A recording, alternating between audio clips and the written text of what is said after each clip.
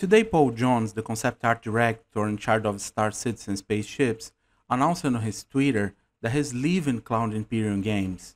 With the quote "the end of an era," he said he's starting a life-changing phase in his life. Also, during these 9 years in CIG, he had the chance to work with some exceptional people and learned a lot. And now the teams are very well developed, and it's a nice time for someone else to assume and bring in some different and fresh ideas and new motivation, bringing the ships for the next In level. my mind, it's a carrot killer.